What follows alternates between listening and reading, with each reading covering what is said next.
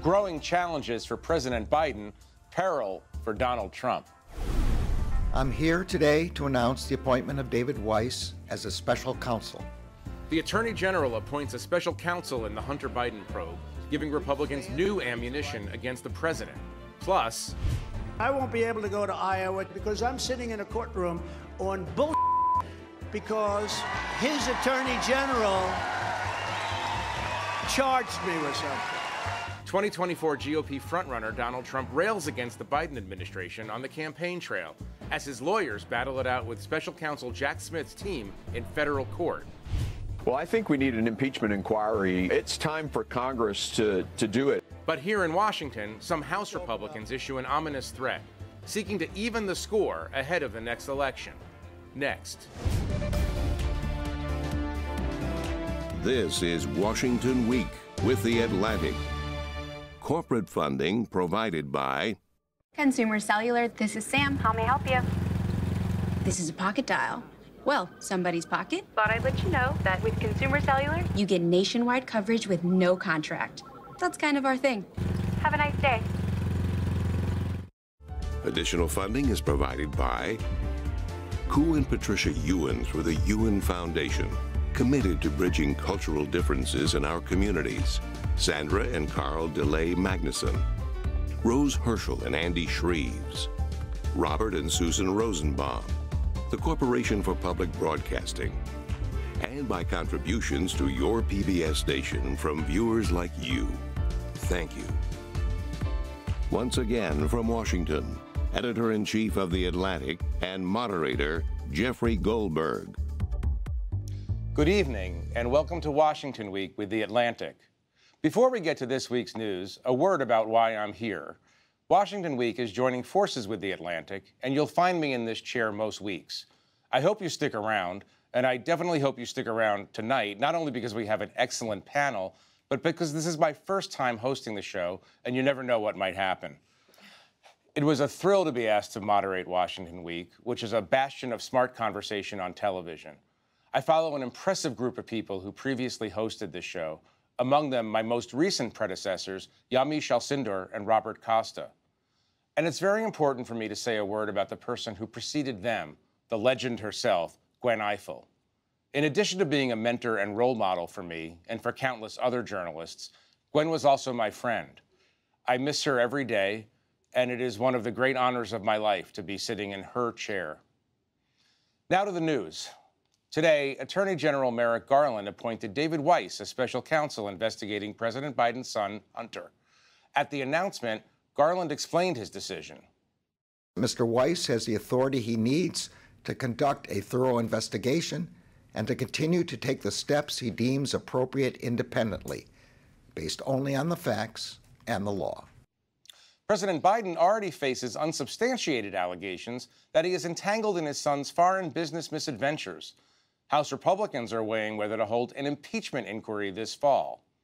Meanwhile, as several candidates for the GOP nomination descend on the Iowa State Fair, the big question looming over the race and the country is this exceedingly strange one.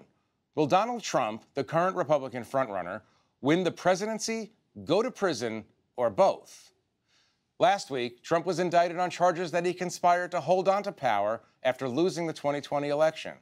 On Thursday, Special Counsel Jack Smith proposed a January 2nd start date for the trial. If approved by the judge, this could mean Trump may be off the campaign trail and in a courtroom at the start of the primaries. Joining us to discuss this and more, Peter Baker, the chief White House correspondent of the New York Times, Laura Barrón-López, White House correspondent of the PBS NewsHour, and Adam Harris, a staff writer at The Atlantic. So let's just talk about Hunter Biden right away. I have two big questions. What does it mean legally, and what does it mean politically? Laura, why don't you jump in on the legal question first? What does this mean for Hunter Biden? What does it mean for Joe Biden legally? So legally, I spoke to a number of former federal prosecutors today, and they said that, look, we don't know yet if Weiss is going to bring any additional charges in addition to the ones that we're aware of, the federal tax evasion charges, as well as the gun felony charge that they were willing to take off the table in the original plea deal, which has since been totally killed, essentially. Now, David Weiss sent a filing today to Delaware and said that I want to take the charges off the table in Delaware and I want to move this to another jurisdiction, which is a power that he has now as special counsel, although AG Merrick Garland has said repeatedly that Weiss could have at any point brought charges in a different jurisdiction if he wanted to. He already had that power. So ultimately, practically, not much has changed in terms of what Weiss is going to be able to do, what he's going to be able to investigate, according to the former prosecutors. It doesn't necessarily mean that they've discovered some big No, new it doesn't. setback. It doesn't mean that there's some big new evidence and some new charge could be brought. He could very well decide to bring the exact same charges in a different jurisdiction. Peter, what does it mean politically for the president? Well, part of what it means, of course, will depend on whether it is, in fact, just recasting these same charges or if, in fact, the investigation is widening to cover more of the foreign business dealings. But one thing it means is it's not over, right? Just 7 weeks ago, the White House was practically celebrating the fact that they had this plea deal and they thought this was going to be in the rearview mirror. All Hunter Biden had to do was go to a courtroom, answer a few questions from the judge, sign some paperwork, and this would be behind them. Not the Republicans wouldn't keep going after it, but at least the prosecution danger would be behind them. And now it's all blown up. And we're looking now at days, weeks, months ahead, possibly even a trial of the president's son. That would, of course, be distracting, embarrassing, not exactly what the White House could distract us from a lot of other trials that might be going on next year. Imagine that. There's going to be a trial backlog. Let me just ask you this one question, because it's curious to me. You know, we live in a very fractured country right now, but it seems that there's a lot of unity around this move today. No one's happy with it. Nobody's happy with it. That's what's going on there? The Speaker of the House, the President, both don't like this. Well, you can imagine the president doesn't like it. The idea his son is under investigation by a special counsel. They didn't get any heads up from the Department of Justice, we're told. But Republicans are unhappy, too, because they've already decided that David Weiss, even though he was appointed originally by the Trump administration, is now a lackey for the Biden administration. Because of that plea deal we just talked about was too much of a sweetheart deal in their terms, they've assumed that this must be some way of protecting Hunter Biden rather than actually going after him. Right. Adam, let me ask you this. You know, there have been talk for at least a couple of weeks now, Speaker of the House has talked about this directly, of an impeachment inquiry, which is an inquiry designed to see if they want to have an impeachment process in the House. Does this news today make that more likely? You know, I think it's this news today, as far as Republicans are concerned, they were going to try to find a way to impeach President Biden one way or another, right? And so you heard because they can. Well, you heard Representative Lauren Boebert back in June say, "I would bring an impeachment inquiry to the floor, or bring an impeachment charge to the floor, effectively every day, if necessary, in order to get this done." Speaker McCarthy doesn't necessarily want that to happen because there are Republicans who ran in very tight races in districts that Biden won. And if American voters see this as just a politically charged thing, that anytime a president has a House that is of the other party, they're going to get impeached. It won't necessarily look great for the party. Right. I mean, is that one of the worries here that we're going to, if that happens, we're just going to be in an endless cycle of impeachment? Yeah, it becomes more like a parliamentary system where we have votes of no confidence from time to time, and it's all a partisan political thing. I mean, I think we're on the edge of that as it is right now. People don't look at impeachment in the same sort of momentous way that we used to prior to the price of doing business in Washington or something. Yeah. Laura, I want to ask you, based on your reporting, someone who covers the White House, I'm fascinated by something. Joe Biden has a pretty good economy, low unemployment, inflation seems to be under control. He's got Russia on the defensive, right? He's on the side of the abortion rights issue that the majority of Americans find themselves on, and so on and so on and so on. If you're president, you're thinking, you know what, things are going okay, right? And yet his numbers, his approval numbers are in the low 40s. Right. And I'm wondering what you're hearing from inside what interests me is, what are they telling you inside the White House about why this is so? They say that the reason that those good economic markers, which is wages are actually outpacing inflation now in the most recent quarters, and all those other economic markers, that America is among the lowest has among the lowest inflation out of most G7 nations. Right. They say that the reason that the president isn't benefiting from it is because those are very recent good economic numbers, and that because there hasn't been enough months of all of inflation cooling, of wages being up, for the American public to actually even connect it to Biden. I talked to a number of Democratic pollsters this past week who actually said that in their focus groups, voters just don't credit the president for those good economic numbers. And yes, they understand that there are more jobs that they can pick from, and there's a lot of manufacturing jobs that the White House is trying to highlight, whether it's from the new semiconductors bill that he passed, the infrastructure bill that he signed, or the Inflation Reduction Act with new clean energy jobs. But that the voters aren't necessarily seeing it enough for a long period of time. There's a lag to it, and so because of that, they're not giving him credit. Another Democrat I spoke to this week did say, like, they think that the president needs to be out on the campaign trail come the end of August, because as soon as the GOP presidential debates start, they think he also needs to be out there. And the campaign tells you that those events aren't going to really start in earnest until early next year. I want to ask you all just one more question about this. I want to try to understand going forward, and obviously this is just best guessing at a certain point, if the Hunter Biden issue, which we thought was going away one way or the other, we thought was going away a few weeks ago, if that's going to sort of cast be a continuing problem for Biden in his reelection campaign, and also if the age issue is something that might be suppressing the approval numbers. Yeah, look, on the Hunter Biden issue, so far, I don't think there's much evidence that that has hurt him politically. This mostly in the conservative echo chamber, right? A Reuters Ipsos poll recently showed that only about 26% of Americans say they would change their vote or affect their vote because of Hunter Biden. Those are probably not Joe Biden fans to begin with.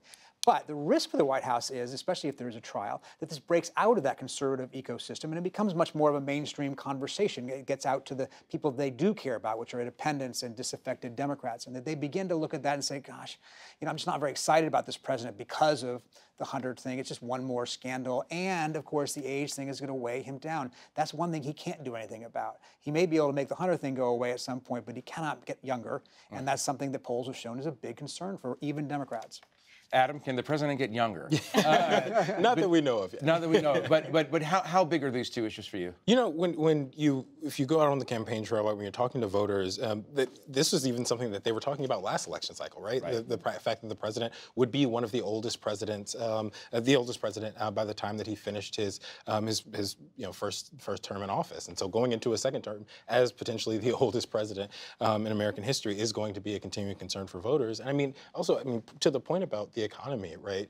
There are things that voters can see in their day-to-day lives, right? The price of eggs is still high. The price of gas is still high, right? And so tying some of those beneficial things that the administration has done to the administration is going to be difficult for voters kind of until they can actually see it. Right. If I could just add on the impeachment question, whether or not it affects those type of independent or moderate Republicans who voted Republican their whole life until 2020, and then there's some in swing states like Arizona that then said, no, I'm voting for Biden now because they weren't happy with the way Trump was running the country, and a lot of that had to do with his personality. I checked in with this Republican voter in Arizona who had voted Republican his whole life until last presidential, and he said that he's going to vote for Biden again because none of that impeachment stuff is influencing him. He feels as though none of the GOP candidates that have come forward are willing to take on the former president, and they aren't telling the truth, he says, about the Justice Department. He could have maybe conceivably voted for someone like Senator Tim Scott because he does align with this voters' conservative values, but because of the fact that Tim Scott, when these indictments come down on the former president, says it's a weaponization of the DOJ and rejects the evidence that's laid out, this voter says, no, I can't do it because ultimately democracy is the thing that I'm going to vote for. Right. I don't think Trump is getting new voters in the general election, certainly by his indictments. I think that the danger for Biden is that people who did vote for him last time become discouraged and don't vote at all, or decide that throw their hands up. I want to pivot to the other guy you just mentioned, the former guy, and possibly the future guy, which is the point of my first question, which is a kind of overarching question, and I think sometimes in Washington we don't step back and sort of look and try to understand the here's the thing. I've been reading you for years, and you're excellent at finding synonyms for unprecedented, but you're almost out of unprecedented. I'm done. There's no way of saying unprecedented anymore except unprecedented. But what we're looking at in 2024 is something that's possibly completely unprecedented. Yes. Which is to say that the former president of the United States and right now the front runner for the nomination is going to starting criminal trials in January, March, and May, which, of course, is the same exact period we're having national primaries, possibly even decisive primaries. Yeah. So it's a question for all of you, but can our systems, election systems, political systems, judicial systems, can they withstand that kind of stress? We've never done anything like the thing that we may be looking at. Yeah, the New York Times actually has a style book in which we're not supposed to use the word unprecedented, and they've thrown the book out when it comes to Trump because it's just, so many things are unprecedented. And you're right, there's nothing to compare that to. We just can't think of a historical analogy that we can say, it's a little like this. It'll be, obviously, Eugene V. Debs ran from prison. He did, and he got 3.4% of the vote. So it's probably not really a Joe Biden would love to run against Eugene V. Debs. Exactly. But the fact of the matter is you're going to have trial, primary, caucus, trial. It boggles the mind, and we don't know how it's going to work. Now, because these primaries are Republican events, and Republicans so far have shown that they are willing to stand by him and see the trials as illegitimate and a part of a persecution as he portrays it, he may still win primaries without even having to go campaign. It may be enough for him to show up at the courthouse every day, say something into the microphone, and that's his campaign. I want to stay on that for a minute because I understand your point, but again, because we've never seen this before, it's impossible to game out. I'm wondering, Adam, if you actually believe that a person facing and actually dealing with multiple felony indictments can actually effectively run for president. I mean, does something break within the Republican Party and they say, okay, you know what? Enough. We have all these other guys over here. We got people to vote for. Can it be done? What Donald Trump might have to do if he's going to get the nomination? You know, it's been interesting the way that the former president has been able to paint himself as a victim since he's effectively left office. Yeah. And, being under several indictments, potentially kind of facing criminal charges, it only kind of further leans into that narrative, right? You've seen even his opponent saying that his indictment, most recent indictment, just shows how politicized the Justice Department has become, right? And they're just sort of trying to run to the side of it to say that if I get into office, I will effectively try to eliminate the politicization of the Justice Department. And so it's not out of the question, right? It is a very real possibility that he does not have to campaign that much in order to have a successful primary season. Right. I want to stay on that for one more minute because I'm fascinated by this. The only two Republicans running right now, if I'm not mistaken, who are actually openly critical of Donald Trump are Chris Christie and Will Hurd, and Asa Hutchinson. Yeah. But again, he does it politely, but these are not juggernauts. Yeah. These are not juggernauts. So I mean, who would have to jump to that side in order for you to say, oh, this is different? You know, it was interesting in the last couple of days. You know, you did see former Vice President Pence saying some things on the campaign trail that, we're here to, I will always defend the American people in the Constitution. He saw a slight fundraising gain from that. And so, he is one of the few people where it's like if he chose that lane of strictly running against the former president, he may find some success. But you've seen where their candidates, Senator Tim Scott, Florida Governor Ron DeSantis, where they're effectively adopting the Trumpism policy platform, but are still trying to woo those Trump voters. I actually want to ask you something about Ron DeSantis very directly, both of you, because you both study extremism and you both study the rhetoric of extreme politics. Ron DeSantis the other day, last week, was talking about the quote-unquote deep state, which of course has been a normalized normalized in our discourse. And I want you to listen to this because he said something really, really fascinating. We're going to have all these deep state people, we're going to start slitting throats on day one. Slitting throats. Slitting throats. If someone said this 10 years ago in mainstream politics, I don't know, the reaction would be a lot different. Now people are like, oh my goodness, how violent, and then we move on to the next thing. You've been writing a lot about the culture war that Ron DeSantis is leading. Talk about that in relationship to the rhetoric that you're hearing. And I suppose the largest question is, can Trumpism exist without Trump? Have these guys become organically more like Trump as this process has moved forward? Yeah, well, I mean, a couple of things. On the policy front, Ron DeSantis is effectively in Florida executing on that, Trumpist policy vision, right? Whether that is in terms of how they're changing curriculums for LGBTQ students, the Don't Say Gay bill, right? So several things about his policy apparatus have been effectively the spirit of Trumpism. But I think on the campaign trail, he's trying to embody what he believes voters want, and that is that sort of strong man that Trump has been. Right. But his rhetoric just exceeds, right? Trump will sort of go up to that line oftentimes and then take a step back, whereas DeSantis is right to the slitting the throats. Laura, let me turn to you because you've covered extremism. Talk about the relationship between rhetoric like that and the threat of violence in our society. Well, there's direct lines. I mean, you talk about when the former president was attacking the FBI and the DOJ, and then a shooter went to an FBI office in Ohio. The fact that a number of election officials I've talked to across the country have faced death threats, have started to put camera systems on their home that they've never put on their home before, all because of the rhetoric of the former president and his allies around him. And Ron DeSantis is continuing that rhetoric. And when you talk to historians, especially those who study authoritarianism, they will tell you that that is a classic tactic used by authoritarian figures, autocratic figures, to try to rally their base around them, and they know exactly who they're speaking to. Right. Peter, a few seconds. Yeah. Do you think the rhetoric goes away? Outlast Trump? It outlasts Trump if it is successful. Right? The problem for a lot of Republicans is they try to be Trump and they're not Trump, and some of them have not been able to make it work. Marco Rubio famously in 2016, saw that with Ted Cruz, right? Yeah. They tried to be Trump, it didn't work for them. So the question is whether they can make it work for them, and if they do, then they're going to continue. Right. Totally fascinating. Probably not the last time we're going to be talking about this at this table. We have to leave it there for now. I want to thank our panelists for joining us and for sharing their reporting, and thanks to all of you for joining us. I might even be back here next week, so I hope you come. Be sure to tune into PBS News Weekend on Saturday for a look at the child care crisis afflicting families across the country. I'm Jeffrey Goldberg. Good night from Washington.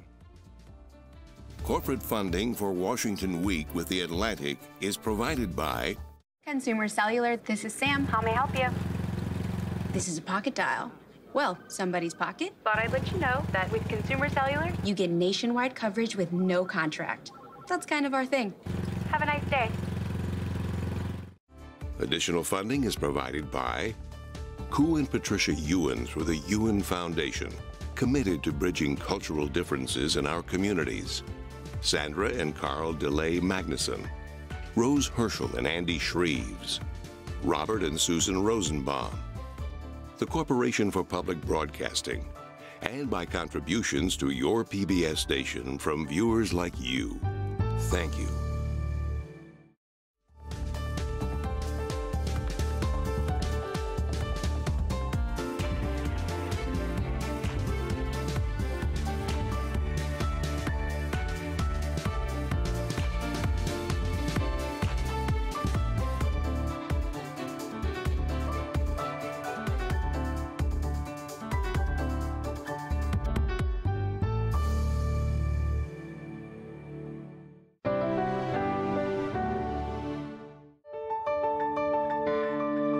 You're watching PBS.